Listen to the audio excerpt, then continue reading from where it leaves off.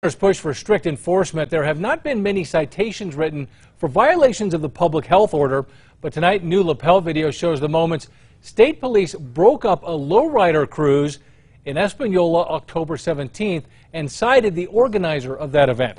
News 13's Stephanie Chavez shows us. Hello, ma'am. How are you? Good.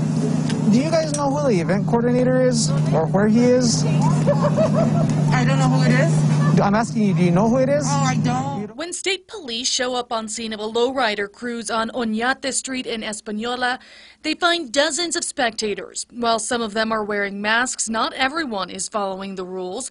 They begin looking for the organizer of the event, later tracking down photographer Corey Ringo. I guess you're the event coordinator for this? Well, I just put it out there. It's supposed to be a cruise. So. Ringo says he was not the organizer, but admits to advertising the event. But you know how people are. They don't listen to the rules. They tell people to stay in their vehicles. Officers explained to him since he promoted the cruise, he'd be receiving a citation for violation of the governor's public health order. $100 fine if you want to pay it. Okay.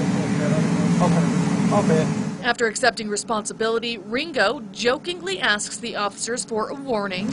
No warnings?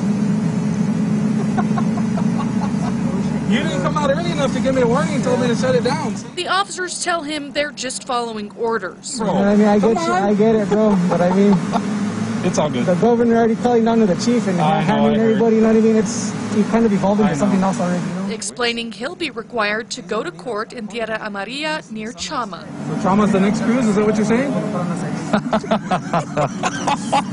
Stephanie Chavez, KRQE News 13. This is not the first cruise like this. There have been a few here in Albuquerque, including at Mariposa Park on the west side. The promotional flyers posted on Ringo's social media do ask spectators to wear masks.